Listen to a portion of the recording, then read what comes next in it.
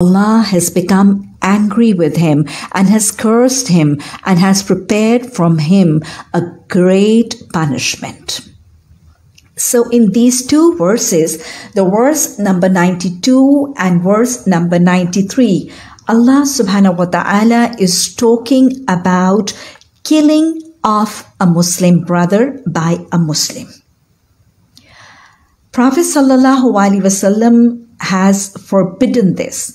In his farewell sermon, he said that the life, the honor, and the property of a Muslim is forbidden for the Muslim brother. So to protect the life and honor and property of a Muslim is the due responsibility and duty of all the Muslim brothers. Killing of another Muslim brother is forbidden. It is a major sin, and the punishment for it has been mentioned as hell.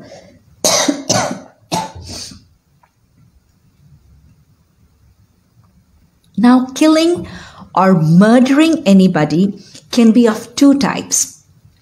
And I'll be talking about both the types and the punishments by law suggested by Quran. The first type of killing or murder is intentional killing. Intentional killing would be when the person who killed or the person who murdered did it intentionally, knowingly. The person had planned it and he knew that he was going to do it. So the first form is intentional killing. And the second form is unintentional killing or murder, in which the person doesn't know but accidentally or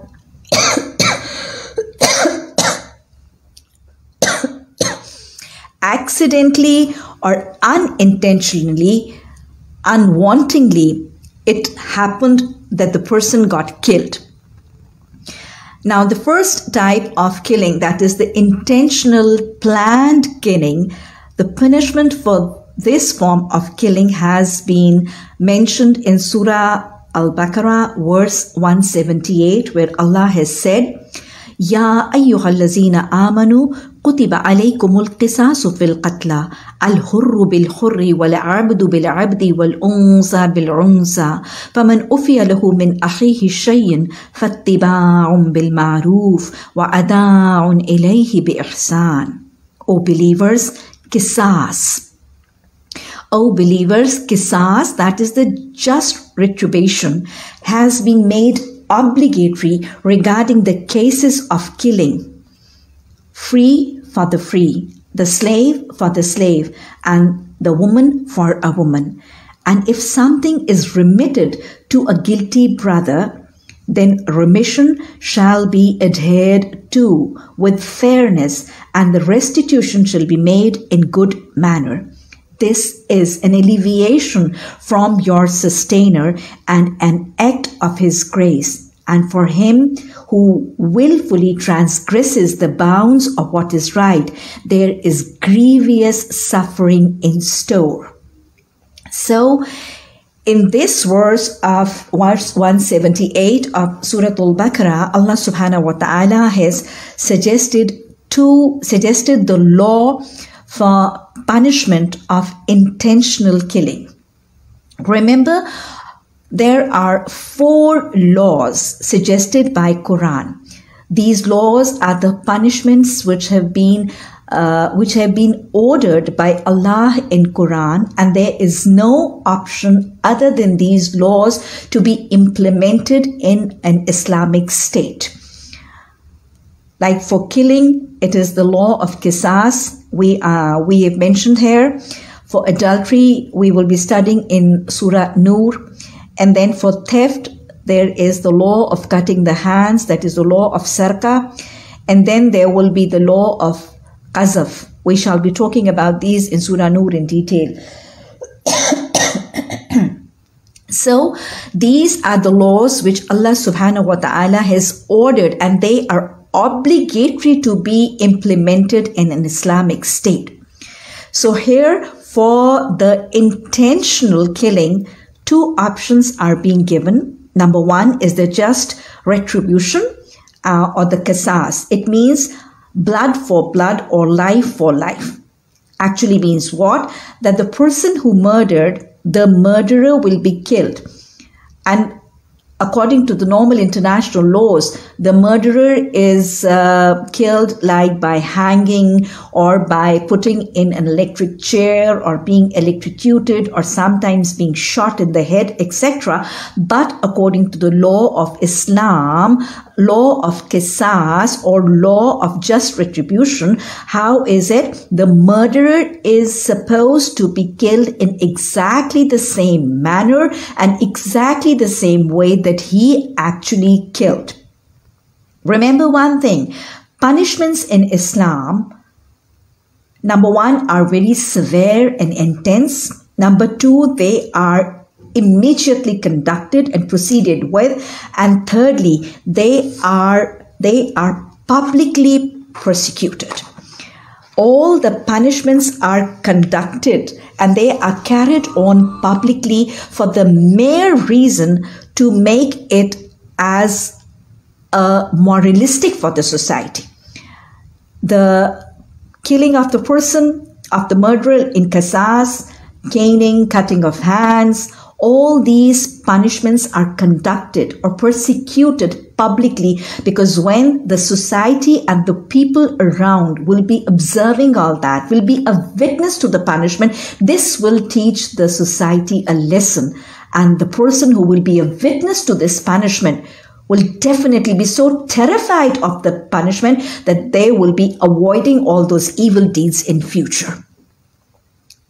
And in fact, all these punishments, like the laws of punishment which have been mentioned in Quran, are so intense and so severe and then carried on publicly that this is one of the points which has been raised against the non-Muslims or the non-believers, and as a point of criticism against the teachings and against the laws of Quran. Just to defame the teachings of Quran, they normally say, it is normally said regarding these laws of Islam that Muslims are inhuman. They kill the murderers by torturing them. They don't kill the murderers in a straightforward way of just hanging them or electrocuting them. No, they torture their murderers. And all of the people in the society, they sit and they witness the whole process. These Muslims, they are sadists, they are oppressors, they are persecutors, they are tyrants, and finally they are terrorists. It is not so. This is the punishment which has been ordered and made obligatory by Allah, because as Allah says, Surah Baqarah verse 179, Allah says, وَلَكُمْ فِي الْقَصَاصِ حَيَاةٌ يَا أُولِي الْأَلْبَابِ. And this part of the verse actually is how we need to refute all those criticizing and trying to defame the laws of Quran. Allah says here, I repeat, وَلَكُمْ فِي الْقِصَاصِ حَيَاةٌ يَا أُولِي الْأَلْبَابِ. And for in the law of just retribution, there is life for you, O you who have been endowed with insight. If you have insight, if you have wisdom, and if you can comprehend, you would realize that these laws being so strict and so very severe and intense and harsh, the purpose is saving human life. You know what? A statistics was carried out and a research was carried out, and the number of deaths because of murder in 1 million deaths in different states was recorded. And when the statistics just came out, they were so shocking for the non-Muslim states that for every million deaths in US, there were 85,000 deaths because of murder. In England, 75,000. In France, almost 56,000. In Germany, 48,000 or 42,000. And in Saudi Arabia, Islamic State of Saudi Arabia, where the law of this qisas is implemented on the soil, there was just 25 deaths out of 1 million which were because of murder. So it is the safety and the security of the human life which is being secured like this. Now, in the same verse 178 of Surah Al-Baqarah, the second option for intentional murder, which has been mentioned as, is what? It is an option of remittance. It is an option of remittance, and hence restitution will be paid. And the remittance is of the punishment of the murderer by the relatives of the person who was killed. And in return, the murderer, when his life will now be safe, the murderer will hence have to make a restitution, and this will have to be paid. And this will be in the form of the ransom or the blood money, as Quran calls as the diya.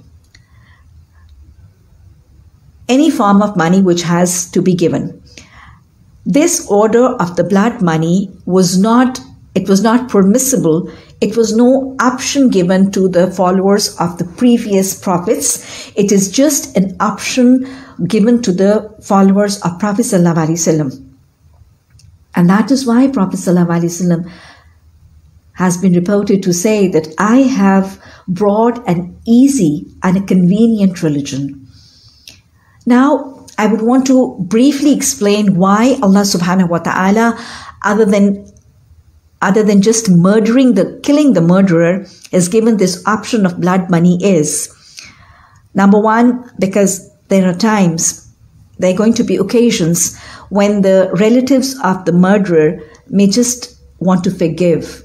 They might just develop a soft corner for the murderer, and they just might want to forgive. So an option for remission has been opened. The second type of condition is that there might be a situation, or the scenario might be that the person who was killed and the person who is killing, that the murdered person and the murderer, both are of the same family. Like a brother killing a brother, the son killing a father, the son killing his mother. So under this situation, the family of the murdered or the killed person would obviously not want the murderer to be killed or hanged or whatever. And the third reason is the economic reason, or the economic constraints. You know, the person who was killed might have been a bread earner for the family. He might have been a bread earner for the family, and after his death, there would be a huge economic constraints for the family left behind. So under these situations, rather than killing the murderer and taking revenge from the murderer, instead of that, taking the blood money might be a better option, because this might turn out to be a great monetary or economic support for the widowed and for the orphan. So Islam is a very practical religion. And remember that blood money, which has been mentioned here, there has been a blood money for the intentional killing. This has not been fixed either in Quran or in Hadith. The blood money for the intentional murder has been just left to the decision and the discretion of the judge of the court of the law of the time or the land. And the judge of the court will decide according to the conditions prevailing and according to the requirements of the family left behind, or according to the conditions of killing or the conditions of the status of the murderer. Now, the second form of killing is unintentional killing